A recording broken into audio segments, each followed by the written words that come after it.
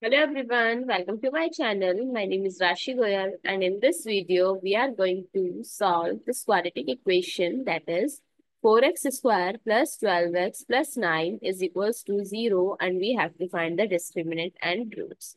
So let's start with today's video solution. So this is quadratic equation. So I'm going to compare it with standard form of quadratic equation, that is ax square plus bx plus c is equals to 0. So where a is 4, b is 12 and c is 9. Now to calculate discriminant, d is equals to b square minus 4ac, where we have the value of A, B, and C. B is 12. 12 square minus 4 times 4 times 9.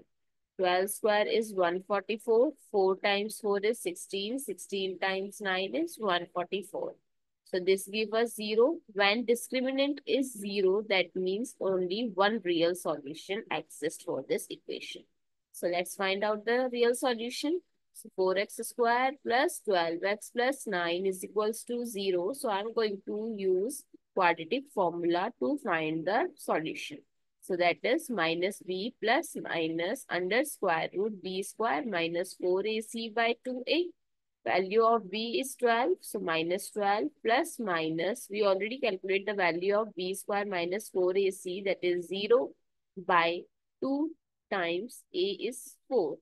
So minus 12 by 8. If I'll reduce this fraction, minus 3 by 4 is the only one real solution for this quadratic equation. I hope it's clear and you find it useful. So please give us a thumbs up and do subscribe to my channel. Stay tuned for more upcoming videos.